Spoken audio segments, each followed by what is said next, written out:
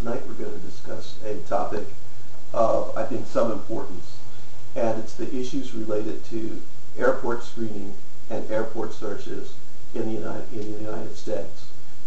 This has become a fairly controversial issue in the last few weeks. Essentially, the positions concern two very important issues: the safety of scanning devices on one hand, and issues related to concerns of privacy on the other. Now, there are two positions, both supported by scientific evidence, about scanners. Now, the pro position in scanners says that there's no danger from scanners, that the amount of radiation that you receive from the scanner is equal to about 2 minutes at 30,000 feet, and that you would receive more radiation on a long flight than you would from being subjected to a scanner. However, there are others, such as scientists at Columbia University, who are very concerned about exposure to scanners. They say that scanners are essentially unlawful, and that they're dangerous and a threat to public health. They have particular concerns with pregnant women, children, and people with genetic abnormalities who are not able to repair their DNA that might be damaged by the scanners. They assert that far from being a small amount of radiation consistent with that 2-minute span, they allege that the amount of radiation that people are subjected to may be 20 times higher than what's been alleged. They're also concerned that effects to low-level radiation are cumulative, a little here, a little there, and it ends up with genetic defects, birth defects, or possibly cancers, particularly skin cancers. The pilots' union is opposed to the scanners, again, because they're beginning to recognize that they're already exposed to substantial amounts of radiation, and they're also concerned that they find this somewhat silly. What will happen if you don't properly screen a pilot? The pilot will what? Get in the cockpit and control the airplane? I think that's probably what many people would tell you he's there to do. So that there's a problematic situation concerning the effects of the radiation and the health consequences. And what makes it even more daunting is the fact that these kinds of low yield of radiation may not produce a cancer for 10 years, 20 years, 30 years into the future, and then it becomes difficult to properly assess it. There's a movement on suggesting that the airline pilots and flight crews really need to be subjected to the same kind of regime that hospital workers around radiation are subjected to, so that they can be fully protected both from the in-flight radiation that they receive from the atmosphere and monitored for the radiation from scanners or other devices. Other people are concerned about the scanners because of a very simple reason. While they are essentially somewhat of a medical device, they don't have the kind of safety protocols, and they don't have the kind of experienced workers, and they don't have the kind of protections for the workers that are around them that would exist in a dentist's office or a doctor's office or a hospital, and they are substantially unregulated in their use. But even more sensitive, perhaps, are the concerns with privacy. That security protocol exists in two levels. First, there's the scanner, which might subject you to harmful radiation, and the other thing is the hands-on searches, the thorough groping that may occur in those searches. There's a question as to how those things, those searches, comport with your right to be free from governmental intrusion. But I think it's more fundamental than framing it just in the constitutional terms. It's a fact that the American people, or many of them, have fundamental ideas about decency and propriety, and they want to be left alone, which is the core of our concern with not being searched. But far more kind of fundamental than that is this idea that the Constitution established these limits to what government can do, and establishes a spirit in which the individual is free to operate and free to be himself or herself.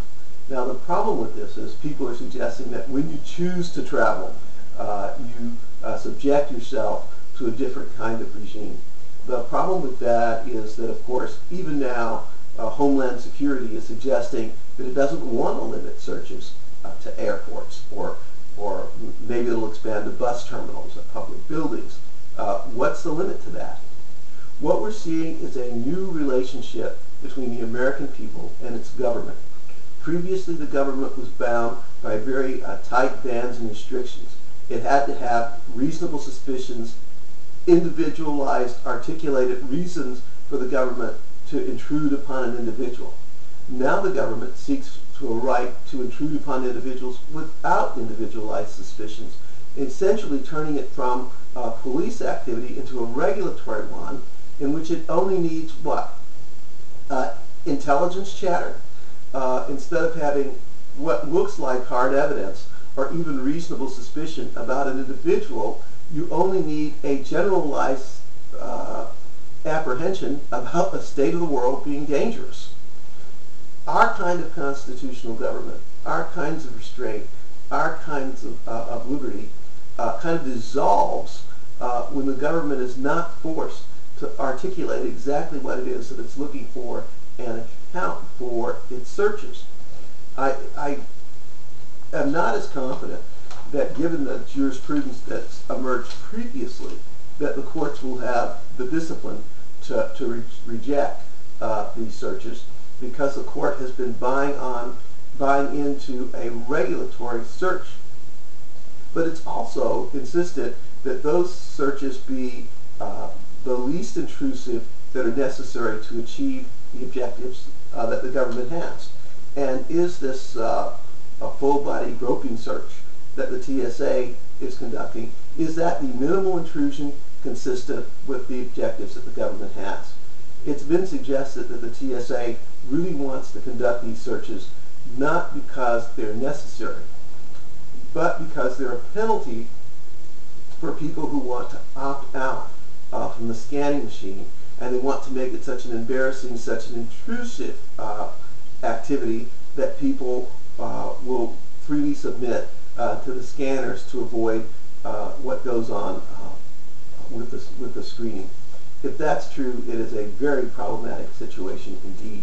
And it's also been suggested that the quality of these scanners, that is essentially their ability to preserve images and to see so clearly, could have been changed so as to provide the government with the information it needed without either storing what are essentially kind of pornographic photographs, or of subjecting the person to having to have these other people view them in a way that is extremely disturbing from both kind of a moral way and a kind of a psychological way, deep and disturbing.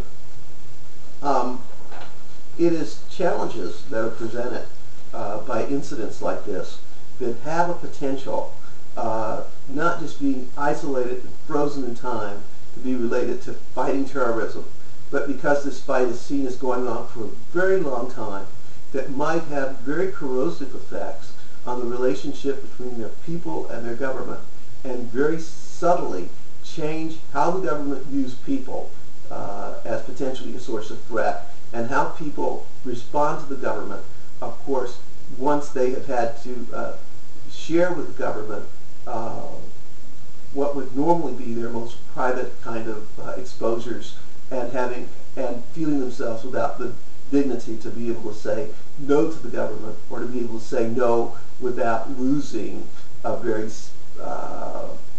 intimate sense of who they are, without having to share that, and potentially living in an environment where pictures of them have been preserved inside these things. These are issues that extend way beyond our immediate sense of risk or any sense of danger. And these are procedures that have the potential for eroding and redefining the very relationship between the average American and his government. In summary, we have two problems related to scanners.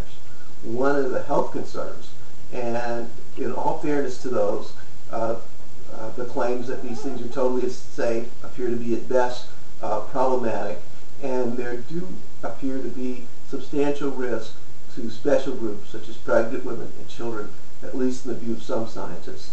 On the side of privacy, it would appear that the government may be overreaching because it could have achieved these objectives either by revising the technology, which it declined to do, and it appears that these procedures could be the first in a series of other procedures that could be eroding the basic relationship between the American people and their government and lead down a path in which the rights for privacy, the rights against rules related to search and seizure are eroded beyond recognition.